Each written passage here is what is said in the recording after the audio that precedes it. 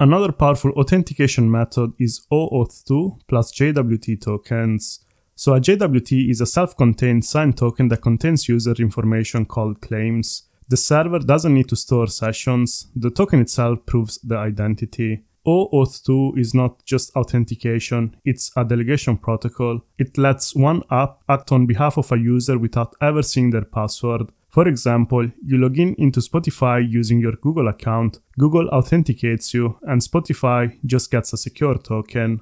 The pros of this method are that it's self-contained, stateless, it scales really well, and there is secure delegation. The cons, on the other hand, is that it's hard to revoke JWT tokens if compromised. These tokens can also get quite large if there are a lot of claims added to them, and the implementation is quite complex. OAuth2 and JWT tokens are well suited for REST APIs, social logins, and third-party integrations.